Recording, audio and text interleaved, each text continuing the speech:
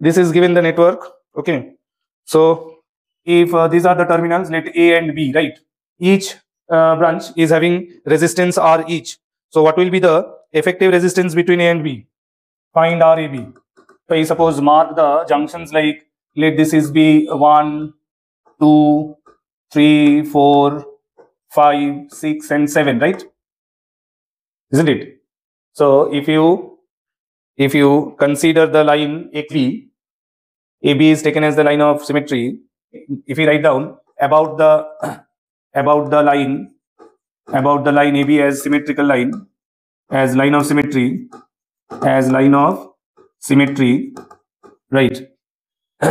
there are few equipotential points.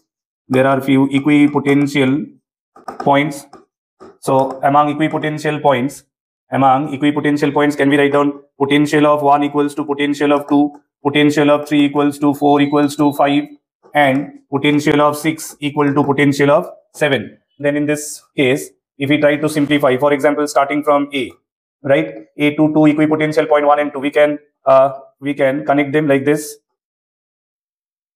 So this will be the junction of 1 and 2, right? Then from 1 and 2,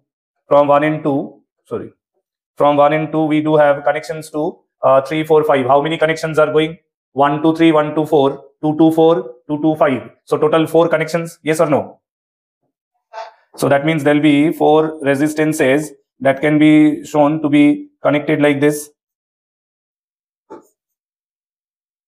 Is it clear? So this is taken to 3, 4, 5. Then from the junction of 3, 4, 5, 3, 4, 5, 1, 2, 3, 4. Again, 4 connections going to 6 and 7. So this is going to 6, 7. And then from 6, 7, we are having 2 connections. Taking it to the negative terminal B.